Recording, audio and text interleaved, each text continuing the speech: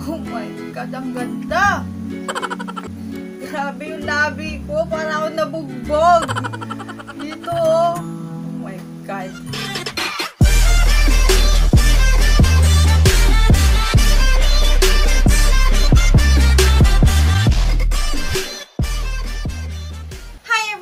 And welcome back to my channel. It's Ash, and in today's video we're gonna have another episode of #TryItWithAsh. And in today's video we're gonna review a lip product. So this is popular nowadays, and this one is from Body Xpert. So I'm talking about the Body Xpert Cute Lip and Chic Tint Set. So this one is in the pink variant. And same packaging nung blue, unicorns and stuff like that. Pink nga lang yung box. And at the back, you will see the directions for use, caution, ingredients, and stuff like that. And expiration date is 2021. So, yeah. If you want to know what my thoughts about this product, then just keep on watching. Okay, so, as you can see, sira yung box. Kasi nung nagpunta ako ng Watsons, nung binili ko to, isa na lang siya. As in, isa na lang to. Buti na lang may naabutan pa ako kasi nag-iisa na lang siya. And then, dun sa ibang mall na pinuntahan ko na may Watsons, wala nang ganitong product. So, yeah. Thank God I got one for myself to review for you guys if it's totally worth it or not. But yeah, this is the packaging. Let me open it up for you. So again, perfect to if i-gift mo sa iba. So 3 lip tints for 150 pesos. So not bad. Each lip tint costs you 50 pesos only. A lip tint that is 50 pesos, really. So yeah, let me see. So it says here that cute lip and chic tint set. Keep up with the holiday style with Body Xpert. Cute lip and chic tint scent. It keeps your lips and cheeks looking naturally healthy. It comes in 3 lovely shades, perfect for all the holiday events. Okay, so each lip tint has 2.7 ml. So let me open the box. And this is what it looks like. Same with the blue one, so pink lang yung cap niya, and then it also has the shades sa bottom. So I have here Sony Sparkle, Frosty Pink, and Candy Cane. So, this Sony Sparkle is medyo orangey, like yung sa blue, orangey, and then red, and then dark red. So, yun yung napansin ko sa mga shades nila. This is orangey, red, and then dark red shades. So, yeah, let me show you the swatch of the first shade. Again, this is Sony Sparkle. So, same. It has the name Cute Lip and Chic Tint Set and the Body Xpert dito, and then pink cap, and then the shade sa bottom. So, open it up. Oh, okay. So, same ng applicator. Pero, may amoy siya. Hindi siya katulad ng lip paint na amoy parang marshmallow na chocolate. Ito may amoy siya, amoy chemical.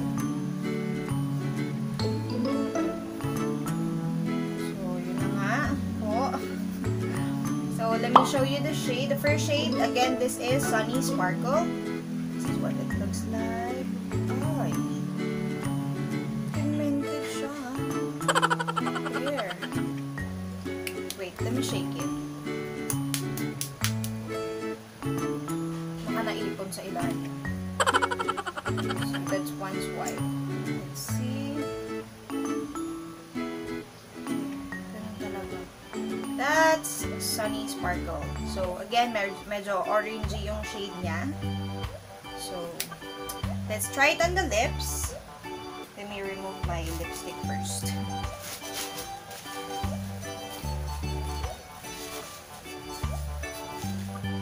Okay. Alright, so let's try it on the lips. So for this lip tint, medyo bawas-bawasan nyo na lang din siya, parang dun sa lip paint.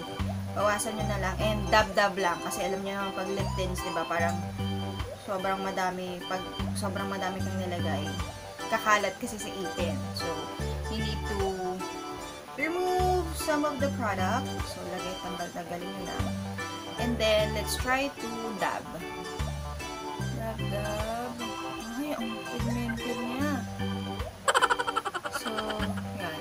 Try ko muna itong i-blend. Ha? Ay, pigmented niya. Lagay kong full lips.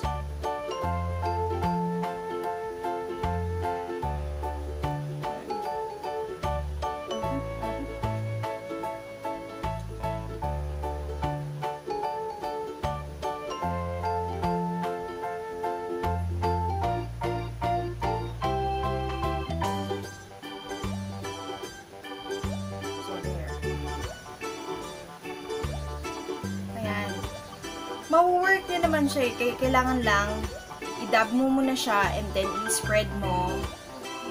Yan. Hindi siya yung parang liquid lipstick na i-swipe mo agad sa lips mo. So, for lip tints, kailangan mo muna siyang i-dab sa lips mo and then i-blend mo siya with your fingers para mas maganda yung finish niya. So, there. Ang ganda. Okay, so that is the shade. Pero, sa lips, hindi siya ganun ka-orange. Though, siguro, blendan ko siya ng maayos kaya hindi siya ganun ka-orange. But yeah, I like the shade, Sunny Sparkle. So, this is Sunny Sparkle.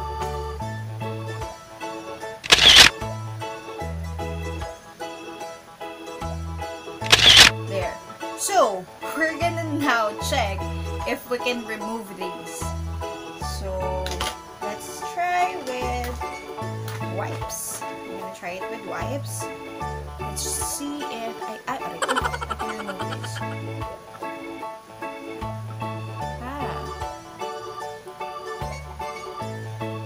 May natatanggal naman, pero meron pa rin eh.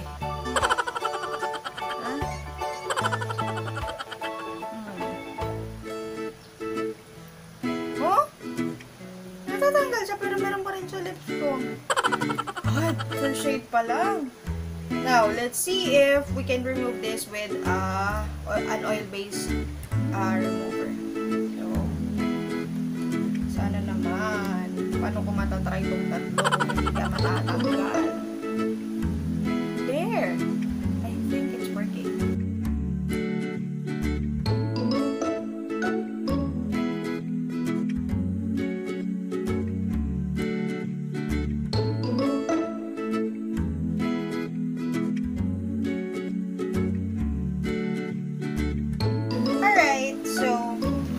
Shade is Frosty Pink. This is what it looks like. I think ito yung popular na shade ng lip and cheek tint, Frosty Pink, or yung medyo reddish. Ito yung medyo popular.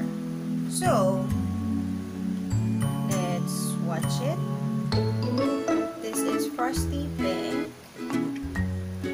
See? It's red. So, ito yung popular na, or common. This is the common shade ng lip and cheek tints. So, let me try it on the lips.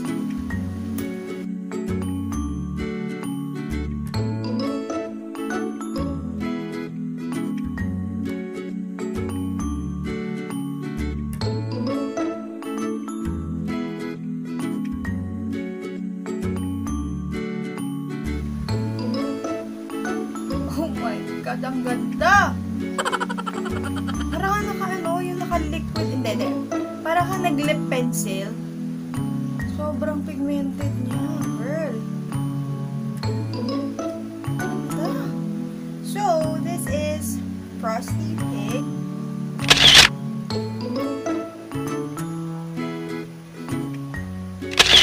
There. So, tatanggalin na naman natin, guys. Ito naman tayo.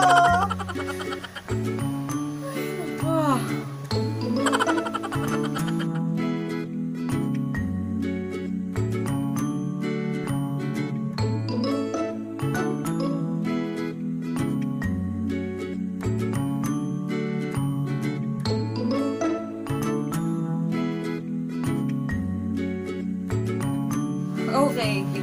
So, grabe pahirapan tong lip and cheek tint na to, ah. Tignan mo. Parang nabugbog. OMG. Let's proceed sa third shade, which is the last shade. I think this is the darkest shade. And this is called Candy Cane. So, this is called Candy Cane. This is the darkest shade ng lip and cheek tint. So, let's see the swatch. There. Let's see the swatch. Oo nga. There. Mas dark siya dito. Ito kasi medyo reddish pink. Ito, red talaga. So, ito, orangey. So, let's put it on the lips. Now. So, same, dab. And then blend.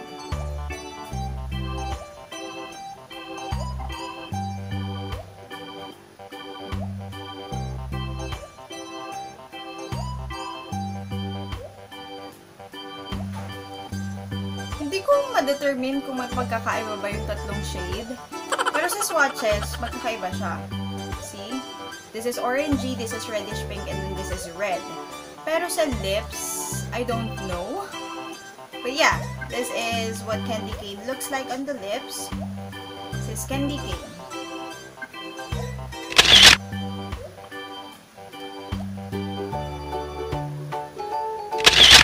So yeah, now, let's try sa cheeks. I want the middle shade, which is, what this is called, the Frosty Pink.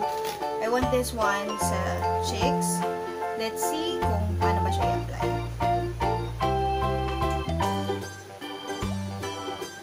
So, dahan-dahan lang po sa paggamit nito. Again, you can just dab it and then you just need to dab it and then blend agad. So, like this. And then blend. There.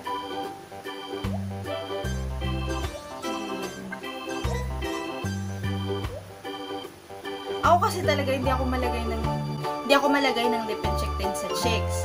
Ang lip and cheek tint is ginagamit ko lang talaga sa lips. But let's let me try it dito muna sa ano ko. Yan. Dito muna and then I'll just get from here na lang. And then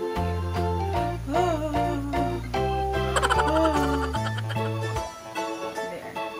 Kasi as you can see, na-emphasize na yung dark marks ko. Kaya hindi ako gumagamit ng lip and cheek tint sa cheeks. But yeah, that's what it looks like kapag nilagay mo siya sa cheeks. There. See, na-emphasize na kasi. There. So, let's try to put that.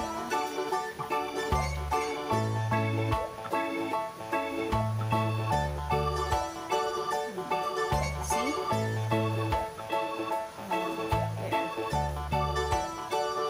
Tsaka! Ay, hindi ko to recommended sa cheeks. Pero ako lang for me lang I don't want it on the cheeks. Okay siya sa lips, pero hindi sa cheeks. No, it's a no for me. Maybe because I have lot of dark marks sa cheeks, kaya ayoko sa kanya. But yeah, that's what it looks like on the cheeks. And ganito po ang nangyayari kapag nag-review ka ng lip and cheek tints. Kasi, long-lasting kasi yung lip and cheek tints kaya, kawawa. Kaya, parang siyang drop blush. And, na-highlight niya talaga yung dark marks here. Talagang napulahan niya. Grabe yung labi ko. Parang ako nabugbog. Dito, oh my God.